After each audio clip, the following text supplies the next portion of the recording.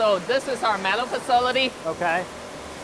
And we're starting off by conventional furniture.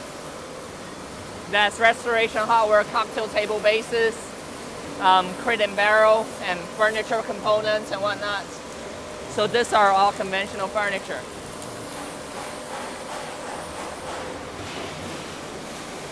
So this is the 6-tier racking for the shelving that we're running for Sam's Club. This machinery right here is what we call spot welder. So to weld 2 shelves right now, it's a less than 40-second procedure. Wow.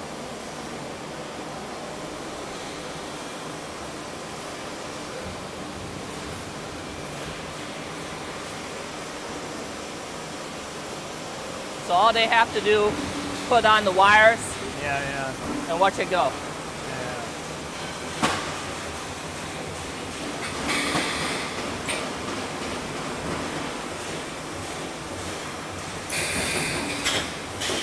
God, wow.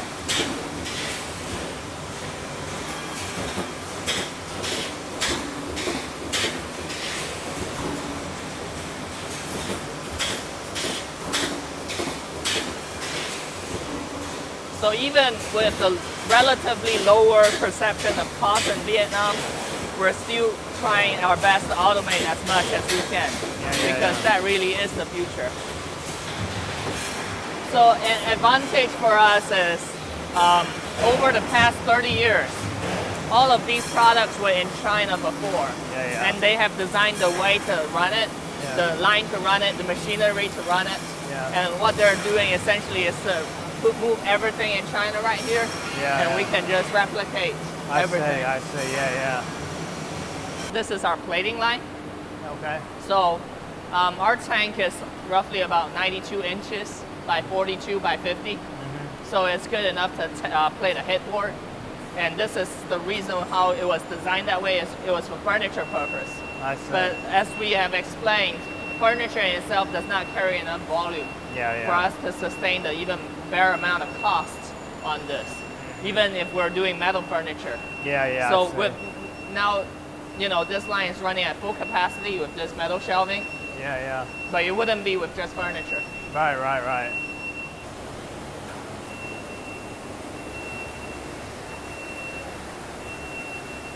So as you may very well know, technology is improving all of the time. So for a Chinese plating, facility, because they are not built in the past 3 or 4 years, they don't have a full automatic line. They will still be efficient, but the way it's set up and the way it's run is a lot different if you have built a line right now compared to 20 years ago. Wow.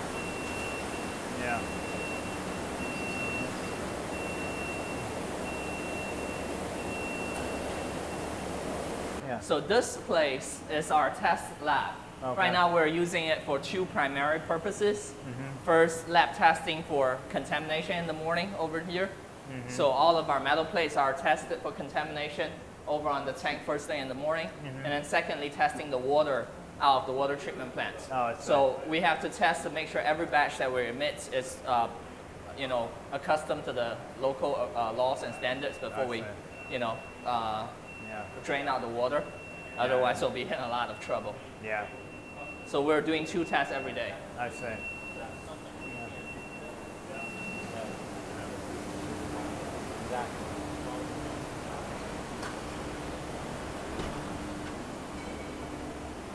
And over here it'll be the standard salt spray testing booth. I think we just had the Bobby Bird collection hardware tested for 96 hours. Wow. 5% salt. Oh gosh. And 1%, or however many percent, depending on what your requirements are. And some pH testing and ovens. The primary reason for us to build this was that we were thinking of a transition between, the European traditional genre, which we were selling a lot of, to this mixed media contemporary genre. Seems like from 5 years ago, everything that was developed for every market had some sort of metal in it.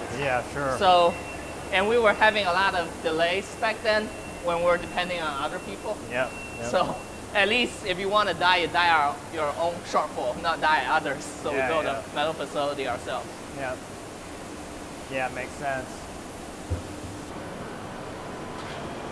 So we're casting our hardware as well. Okay, yeah. Casting and plating. Okay.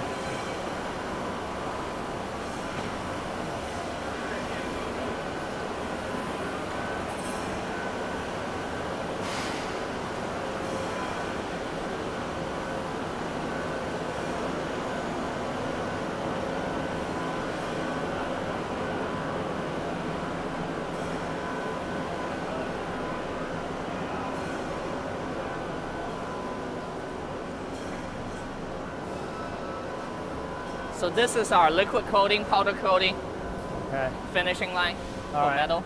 Yeah.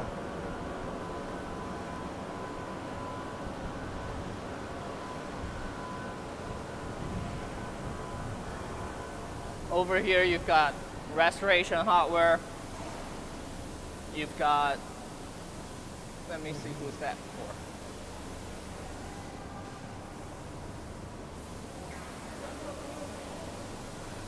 Huh?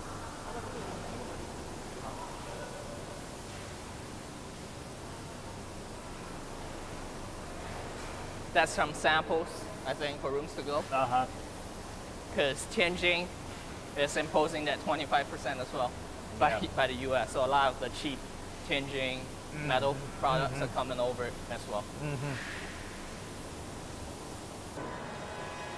So this is our casting area Okay. and our packing area. Yeah. Packing line for shelving I see. and packing line for regular furniture. Okay. Yeah, This one we are selling more than rate. How much? No, We are selling? that's Rate. restoration How much hardware. our item that? 880. $880 yeah. Wow. for one shelf. Wow. I don't know, average in the retail must be $5,000. Wow. $5,000. But no volume. Yeah, that's there's a customer for it. Well, good volume for Obviously. that price, I would say. Yeah, right, exactly. I'm amazed that they can even sell the product. Yeah. So that's some crate and barrel products as well. Yep. Transition from China and more restoration hardware. Oh, I see, yeah. So this is our bread and butter for them, Yeah. the I-beam collection. Wow. So as we were discussing, we're just trying to make use of as much space as we can. Yeah. So this rack was just put up like last month. I see. Save more space for Yep. staging and loading. Yep. These are the racks we are shipping to. That's a good photo. These are 6-tier commercial shelving. number smart commercial. Wow. Yeah. And who does this go to? This Sam's Club. Sam's Club, okay. Yeah. Wow.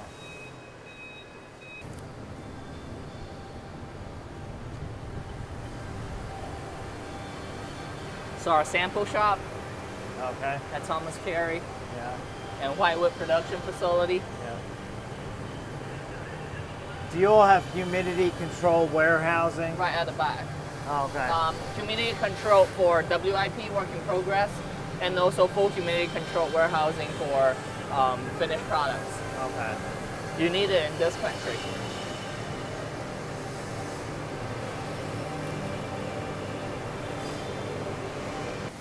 So over here is a lot of vanity, as you can see. Yeah.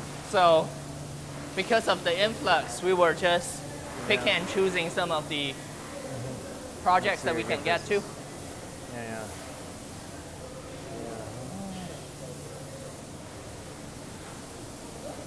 But after Kenneth moves another 5 million in, I think this will probably go to Starwood. Yeah. Marble and basin, Yeah. Italian Carrara, imported from Italy to China, fabricated to this. So we're trying to get this manufactured in Vietnam as well. Yeah, Basin right now, we're trying to do the same. Wow. But as of now, they are all Chinese. Yeah. So this is our upholstery facility. Okay. Okay, great. I would say this is also due to the tariff. So we have sofa for Raymore and Flanagan. Yep. Crate and barrel. When you were seeing on the video, it wasn't as busy as this one. Yeah.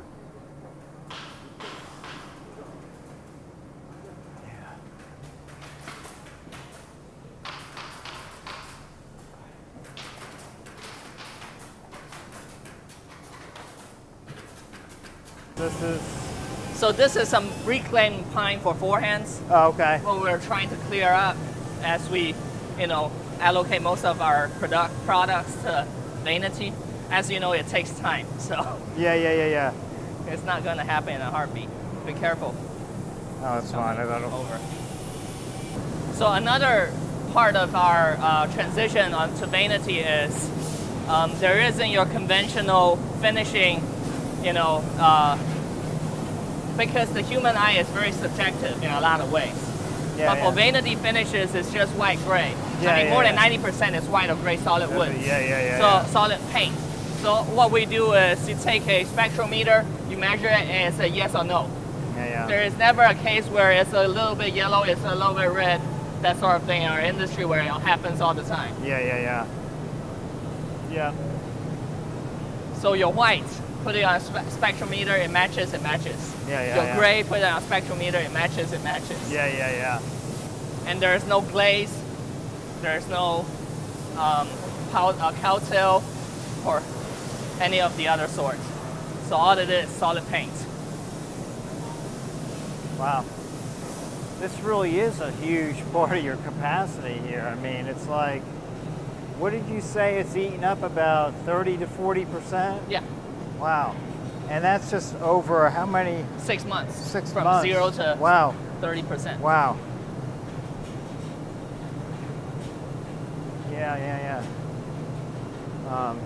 And I do believe a lot of the big players are doing the same. Yeah. Like Shingmark is converting one of their entire line, as I heard, to kitchen cabinets. Yeah. And I've heard many people who are doing it. Yeah. Wow. So we still have some leftovers or some other products. Yeah. But the focus is to get this line into vanity only. Yeah. And this is one of 4 lines, did you say? Yes, one of 4 lines. Yeah. And how soon do you think that will happen? I think it'll happen next month. Yeah, okay. But this was a process from January to now. In August. So I don't, as I said, you are totally right on the people who's able to ship after 1 month of announcing anti-dumping. That's some incredible skill. Yes, sure. It is. Yeah. So we'll be walking across to the material warehouse, and we have a resin line. Polyurethane resin line. All right. Which is really, to this day, not much use to it. Oh, I see. There's still some European traditional genre. Yeah. But for us, it's really dying down. I see. Okay. Oh, yeah. So this is all humidity controlled, I guess? Yeah. Humidity controlled warehouse. Yeah. Wow, that's a lot of stuff. Yep. Yeah. This is just work in progress warehouse. Is it? Okay. And not staging warehouse. Staging warehouse. Yeah, so we're not exactly building an inventory for a lot of people. So there's 1 or 2, but that was it. But everything else is ready to ship. So it ships almost immediately, in other words. So when you say staging, how long does it stay here, roughly? If it's just regular staging, about 2 to 3 weeks, no more than that. Yeah. So this is our resin facility. I believe you've seen it on the video. So I would say 5 years ago, this was a lot more vibrant and a lot more products. But now we are moving towards accessories or mirrors, that sort of thing, because the European traditional market is just shrinking.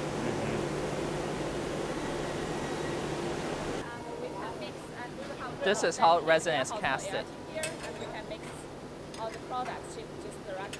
Okay. Otherwise known as the Han Solo kind of cast. You know, in Empire Strikes Back when they cast them into the thing. Yeah. Yep.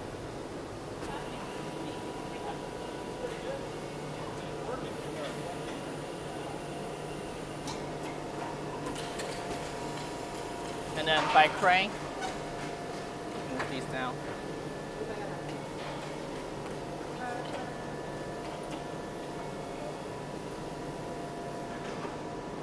God.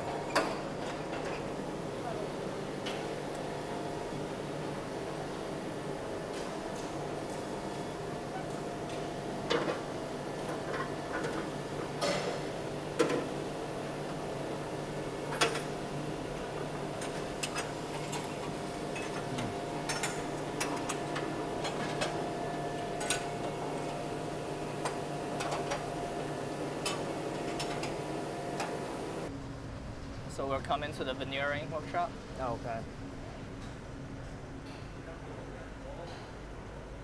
ART products.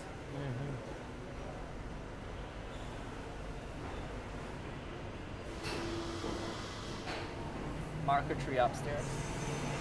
And then panel.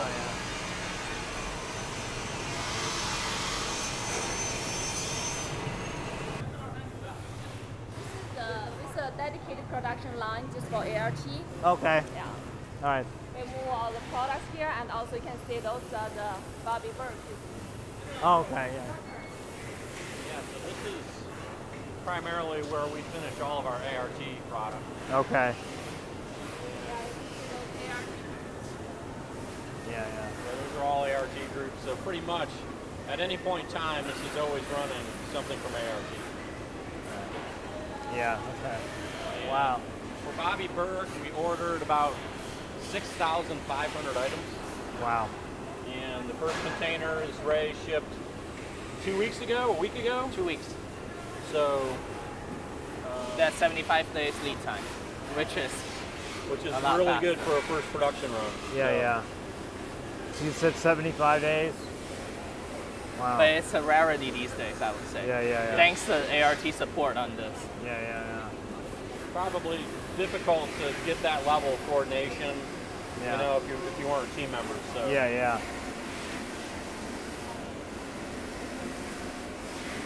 So these are all chairs from the Bobby Burke. Yeah.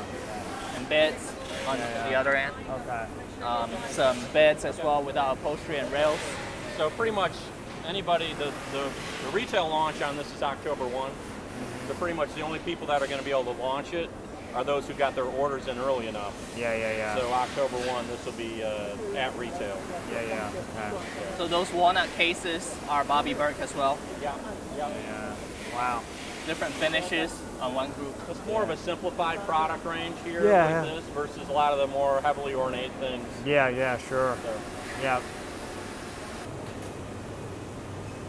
so the line's pretty much long enough to run 3 or 4 different finishes on it at the same time. Yeah. Now, better we're just running one color all at the same time, but Yeah. you know, the way that we make product and we process orders, Yeah. sometimes it'll end up with about 3 or 4 different colors on them. Oh, I see, yeah.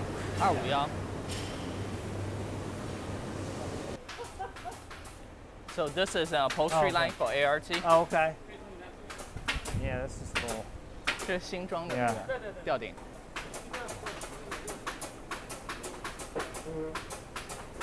This is some of the expertise that Marcor has lent as well. Yeah. Some of the tufting. Pretty impressive. Looking at these headboards here, it's really dramatic. So this is ART, and who else in here? Is There's some Regency direct business, okay. but that was from a long time ago, which Oh, is okay. the ones that you're seeing right now. Yeah, but most of it's ART. But mostly ART. Yeah. So this is a good Sounds example of what Starwood can do really well. You know, really good frame capabilities here. Yep. All these are plated parts from the metalworking Oh, wow. factory. Yeah. Wow. You can see all the way around here. All these That's parts great. come from metal, and then they're hand strapping this. Mhm. So and for us, adding an accent here with all those different elements is Yeah. finding a place to make those. Yeah. Yeah, that's another good example of this metal frame. on Yep. these chairs. Yep. Metal insets. Yeah. Hi, I'm Tom Russell, and I am here with a wonderful group of people with Marcor and Starwood and ART and Home Insights Turnkey. So we're here. We took a fabulous tour of the Starwood furniture plant, the TC furniture plant, and the RC furniture or metal plant, metal fabrication facility that supplies a lot of metal parts and shelving and things like that. So we got a lot of ground covered here, and I just want to thank Thomas Luck. My pleasure. Thomas, thank you so pleasure. much for My your pleasure. time and inviting you to your wonderful facility here. It's been great.